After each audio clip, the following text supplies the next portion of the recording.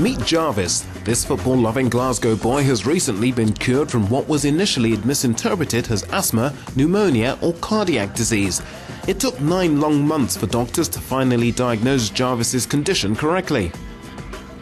First I got kind of breathless. I didn't have much energy, and I had a bad cough, and sometimes I had a pain in my chest.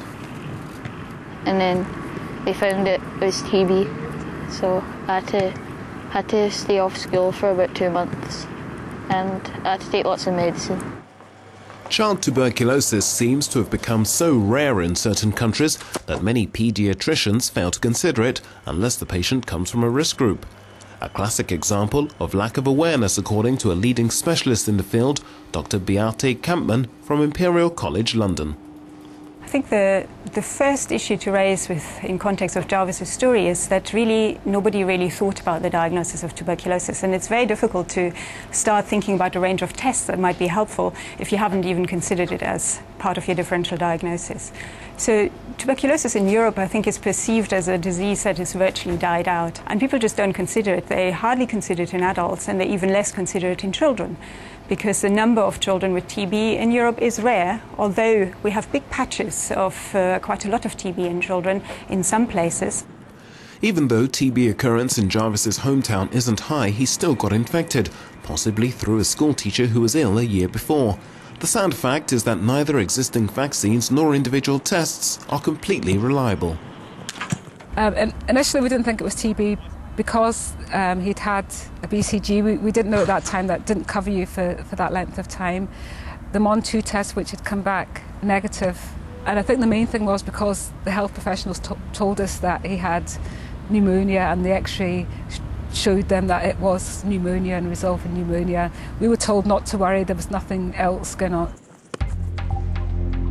It's much harder to diagnose TB in a child than in an adult. Children generally don't have much sputum with enough bacteria present for a conclusive analysis. To make the correct diagnosis, paediatricians have to put together a large jigsaw puzzle of various clues. And that starts, first of all, with thinking that TB could be a possibility, then to think about if there's been an exposure of a child to a case of tuberculosis, even if it's a while ago, then to get a good history of that investigation, if there was any, to consider whether the child has symptoms and signs that fit the tuberculosis diagnosis, and they can be very non-specific, like weight loss, coughing, but the chronicity of it is often very telling. And then go all the way out to try and ascertain a microbiological diagnosis, try and get the sputum samples, try and get them set up for culture. Experts say much research is still needed to improve the diagnostic methods, to find efficient drugs that shorten therapy time, and to create better vaccines that will prevent more forms of tuberculosis. In our laboratory, we have been trying out new antigens that are part of a hopefully improved BCG vaccine, and trying to see whether children with a variety of conditions can respond to these antigens. The best way of preventing child TB is still early treatment, according to the European Centre for Disease Prevention and Control. Davide Manicero works for the agency, whose job it is to keep European citizens healthy and safe by monitoring the spread of infectious diseases. Within the European Union, child TB challenges go beyond diagnosis and treatment. We also have an unprecedented opportunity of focusing on childhood TB to prevent transmission within the borders of the European Union. The majority of children developing TB within the European Union are infected within the border of our member states, usually by an adult source case. Therefore, early identification and proper treatment of adult cases will prevent transmission of TB to children.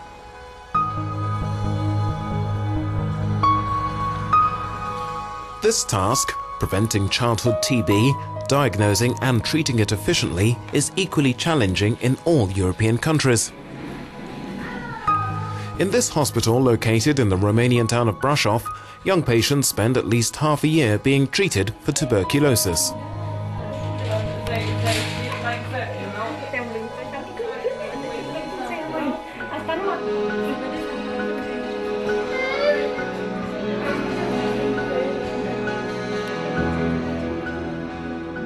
My grandmother brought me here when I got sick playing outside and something weird appeared on my skin.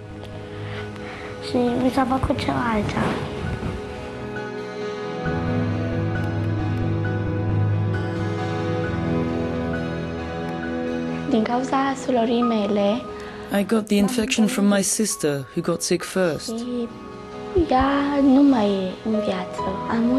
She died. And I have to stay here at the hospital for the treatment. Each child has to take various medicines daily. It makes more than 1,000 tablets in total for the standard 6-month course of treatment. Pills aren't perfect for children. They can be difficult to swallow, and sometimes they trigger adverse reactions like vomiting. Unfortunately, so far, there are no alternatives available.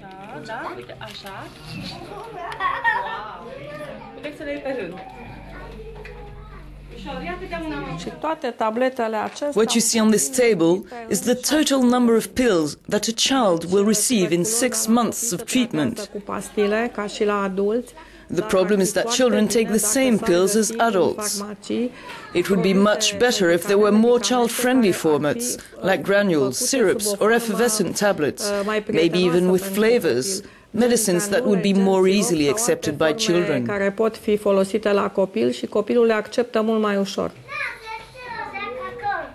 In an increasingly globalized world, no region can feel completely safe.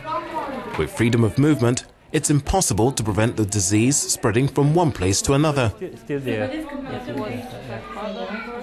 According to Manicero, much more work could be done to contain the disease and improve diagnostic efforts. What we need to remark is that over the past decade, 40,000 children developed tuberculosis in the European Union, 3,300 only over the past year. Behind each case, there is a child that is enduring an enormous challenge in terms of diagnosis and treatment. We need to move forward in the development of better diagnostic, not only to diagnose adult TB, but particularly to identify and diagnose childhood TB. Equally, we need to develop better child-friendly drugs that can make the process of treatment childhood TB less painful and less difficult for children.